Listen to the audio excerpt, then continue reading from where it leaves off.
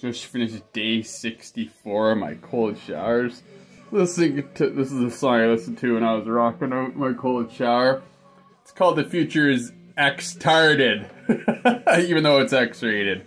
It's definitely X-tarded, and the once proud pagan people need to realize what the Soviet regime is doing to us. They're trying to get rid of the once proud Westman pagans. And we have to realize this. We beat them once in AD 70, we can beat them again. We just have to play their own game that they're doing to us. The old divide and conquer. We have to realize what's really going on and actually do our own research into their history. History.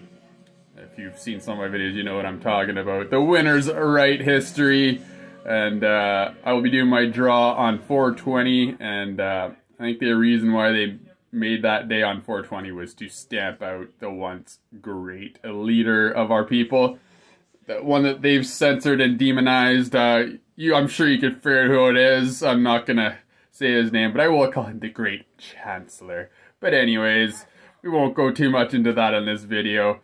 All I want to say is have a great day, everybody. Time for my hot coffee, and stay positive, keep smiling, and we're going to win this. We're going to take out the Soviet regime once and for all. So it'll be a great day. This world's going to be even better than it ever was. So, and as you can see right now, with them in charge, it's definitely not a good place. So it'll be a lot better than when they came to North America.